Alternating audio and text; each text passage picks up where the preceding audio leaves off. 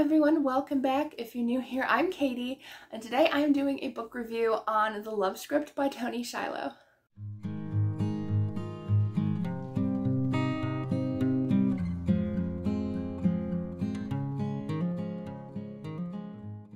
So if you are new here and don't know it, Toni Shiloh is one of my absolute, in the top 3 favorite authors of all time. I love her stories, I love her characters, I love her faith content. It's just all of her stories I have not given under 4 stars, so you know that they're gonna be really good because I try to be pretty accurate with my star ratings. So this one follows Nevaeh and Lamont, and let me just tell you, when Toni puts faith on her pages, it's not on the pages. The faith is part of the characters' lives, and I love that. You can definitely tell that she puts a lot of thought and a lot of time and effort into her books. So, as I said, Nevaeh is a hairstylist, and her dream is to become kind of like the hairstylist for the stars. She wants to work on a set as a hairstylist, but for now she works at a salon, and she also works for Lamont's mom, who has hired her to take care of her hair because his mom had cancer. She's doing better now and it's all gone, but Nevaeh still makes appointments with her to have her hair done. So one day, Nevaeh decides to make Lamont's mom soup because she isn't feeling well.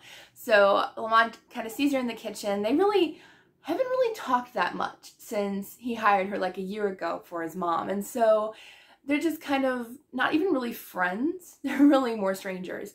But as he's helping her after she makes the soup and helps her to her car outside, because she has a big makeup case, it's heavy, and so he helps her outside, but she ends up tripping and falling into his arms. Well, lo and behold, there is a paparazzi man in the trees near his house and takes a picture of Lamont and Nevaeh. And Lamont is the SMA, sexiest man alive in Hollywood in this book. And so he is a brand new Christian. He's only been a Christian for, I think, 5 years. And so he is really trying hard to show a good lifestyle for anybody, not even just Christian, but just a good lifestyle, and show his Christian values to others. And so having that photo out there in the public, people are saying, is he devaluing his Christian values? Is something going on between him and Nevaeh? And they don't know Nevaeh, who she is yet, because it's just a picture.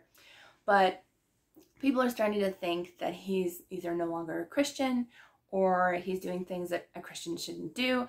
And so he works along with his agent and says, we've got to figure something out because his jobs are at stake with his movie businesses, or his movies that he's in, as well as like commercials and products that he endorses, because they endorse in him because he's a Christian and because of his like kind of clean-cut living and lifestyle.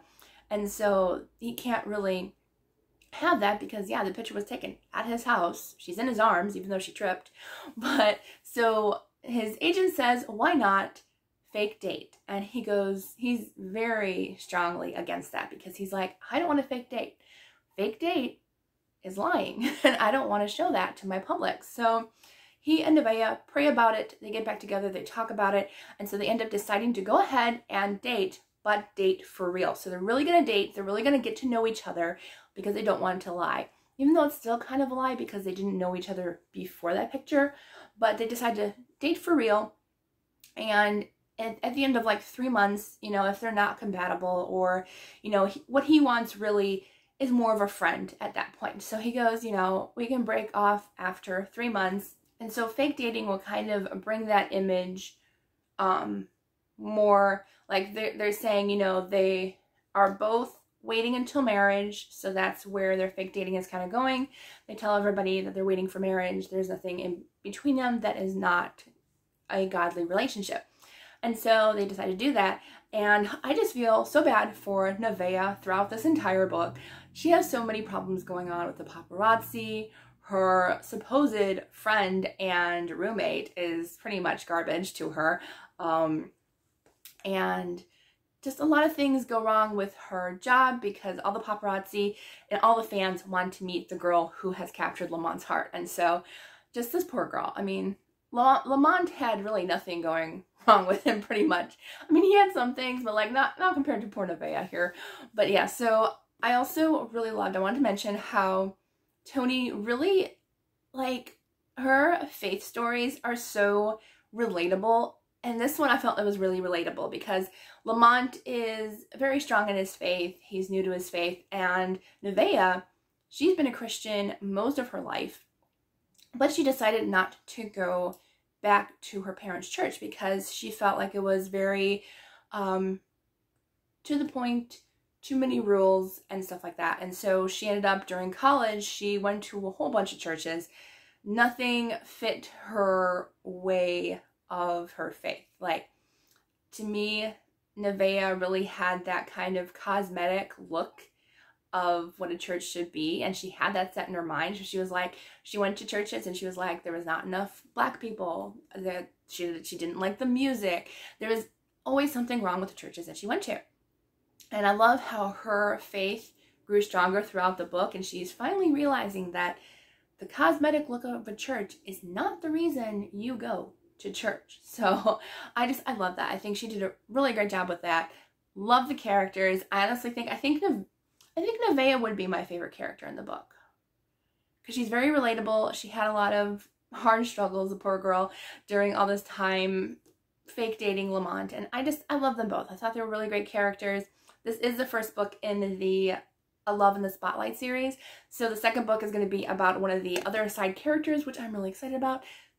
That one comes out next year, so I cannot wait. So make sure to check this book out. I think you're really going to love it. If you love sweet contemporary romances that are in the spotlight of Hollywood, I think you're going to really enjoy this. So thank you to Toni Shiloh. I am on her launch team for this, so I'm so happy that I was able to be on her launch team, and I really enjoyed it. Cannot wait to read the sequel. So I hope you all have a wonderful day, and I will see you all in the next video.